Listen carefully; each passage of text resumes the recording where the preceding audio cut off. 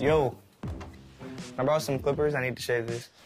That's not even a milk mustache. What do you need to shave for? Because I'm going out. I'm starting to realize KJ's getting older because sometimes when he walks through the house, I'm like, yo, who's that dude in my house? And I could see now that people are paying attention to him like he's a good-looking young man.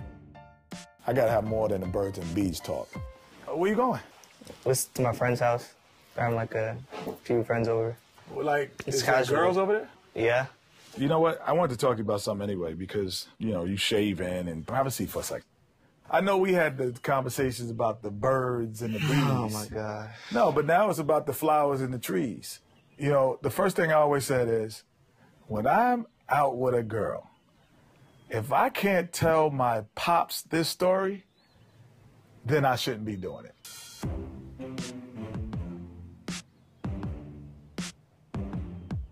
Can I just get the clippers? It's like basketball. When I throw the ball to you in the post, what do? I'm going to catch it. Oh, my God.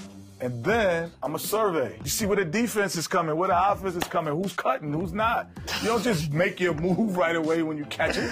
You just take your time. There's no rush. All right, so what was your girlfriend like when you were 18? I didn't have a girlfriend at 18. My first girlfriend was your mom in college.